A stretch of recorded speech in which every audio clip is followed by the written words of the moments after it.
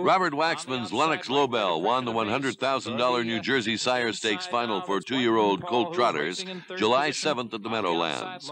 Jan Nordin was in the bike for the 2-minute 4/5 of a second effort. Move as the field turns for home. LENNOX LOBELL and Slick Move dueling down the lane. Whiteland Paul just in behind them at the rail. 3/4 up in 1:30.2. Coming into the final eighth.